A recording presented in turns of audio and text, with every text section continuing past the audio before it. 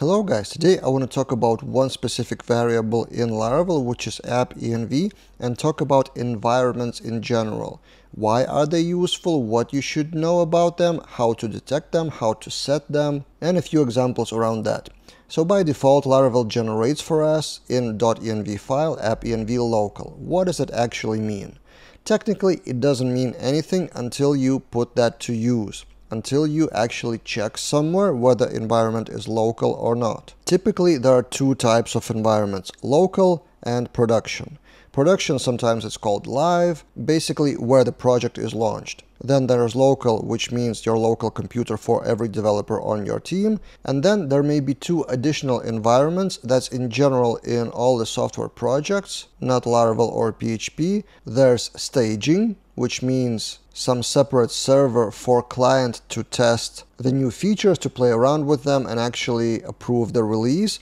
And then there may be the fourth one. It's actually interesting concept. Sometimes they are separate, sometimes they are together. So there's staging and there's testing.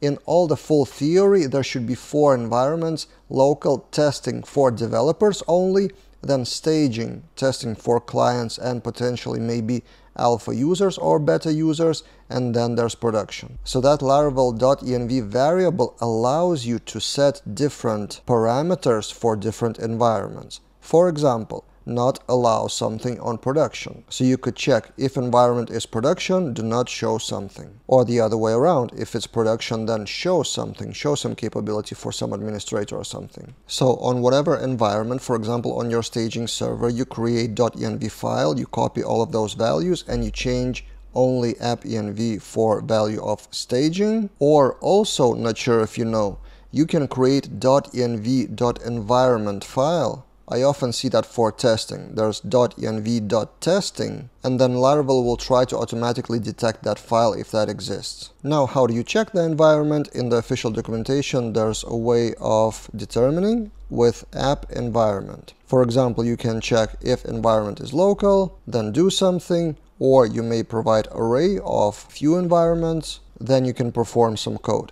But I want to show you an example with a few more ways how to detect that environment. It's based on a package that I've reviewed, Spotty Login Link, previously on my YouTube, that renders a button to log in without password. And for that specific package, that env variable is hugely important because that button should work only in local environment. No one should be able to log in without password on production environment ever. That would be a huge security issue.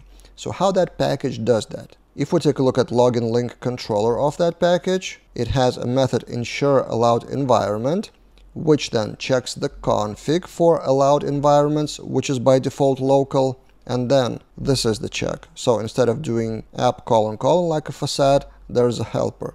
If app environment is not within allowed environments, then throw an exception. And the default config value, as I said, from the package is local, but it is customizable in the config if, for example, you want to allow that button to be visible on staging or testing servers. And then in the blade of that component, it's actually a component for the button, you have something like this. So there is a blade directive @env, which means that this part should load only in the environments that are in the config. Again, you can put array here or specific string, like env local, and then show some button. And then it is tested in the automated test by the package they use pest for testing, and one of the tests at the very bottom, from what I remember, it will not work in the wrong environment. So it's setting the environment config value to other environment. By the way, not sure if you knew that you can override the config environments on the fly like this. Then it is posting to the login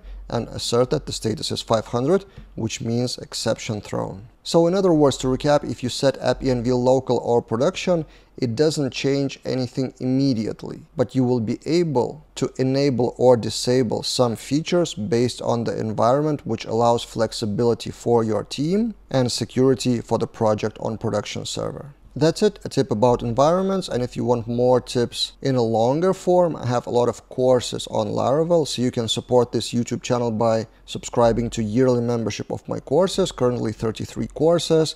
latest one about filament. Maybe by the time this video is on YouTube, there will be another new course, 34th. So there's React, multi-tenancy, inertia, not Laravel topic, but about freelancing. I told my story, Vue.js, Alpine.js, Livewire refactoring, GraphQL, Eloquent performance, and much more. So subscribe to the membership of courses, or at least subscribe to this YouTube channel for free to get daily videos, shorter videos like this one, and see you guys in other videos.